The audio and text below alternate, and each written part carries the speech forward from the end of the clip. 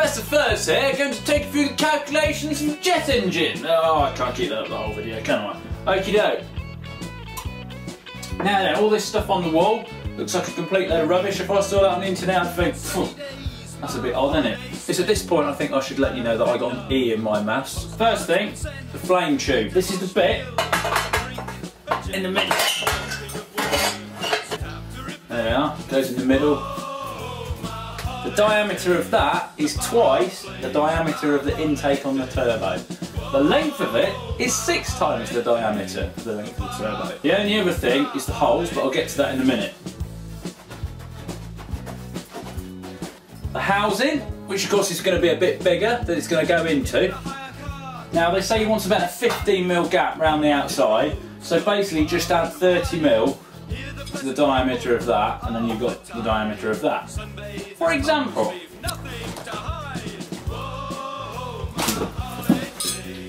if that is 50mm across, then the diameter of that is going to be 100mm plus 15mm top and bottom, which is 30mm.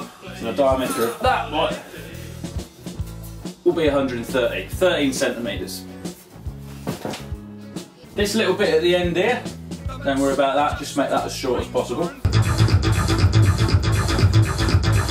The intake that goes into it on this swoopy bit just basically wants to be as near as possible to the outlet of the cold side of the turbo.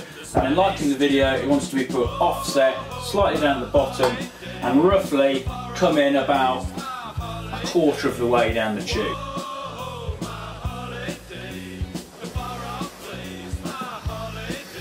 Now the next bit is about as tricky as it gets. You need to work out how big these holes need to be. Now the first set of holes is 30% of the area of the intake, the second set is 20 and the third set is 50. Now first you need to work out the area. Now the area of a circle is pi r squared, so we've got our 5cm diameter thingy-majiggy. Where's my calculator? Should probably have that handy. So then 2.5 will be our radius if our diameter is 5. Radius is half the diameter. I'm sure you already know this. If you don't know that, you're going to struggle making the rest of it.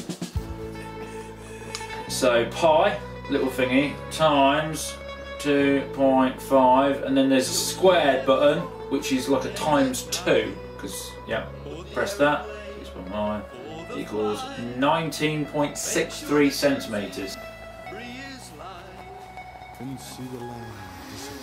So let's work out the first set of holes. It needs to be 30% of the area. The area is 19.63. Divide it by 100 times 30 and it gives you 5.89. So all them holes all round there need to add up to 5.89 centimetres in area. So how do we know how big each hole needs to be? We'll divide it by the number of holes, so 5.89 divided by 26 or whatever holes I did equals 0.22. So each hole must have an area of 0.22 centimetres. So we're looking for 0.22. The same way we worked out the area of the turbo, we want to do that on our small holes. So as you're looking at it, I do 26 holes, I thought that looked the right amount. I roughly thought around about 4 or 5mm would do.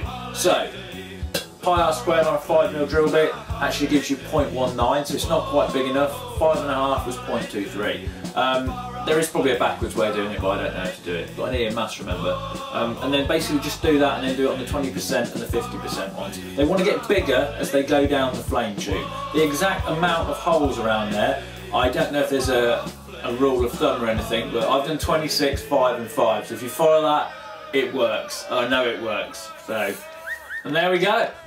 That's the maths. So now we just need to put it in something and start it up.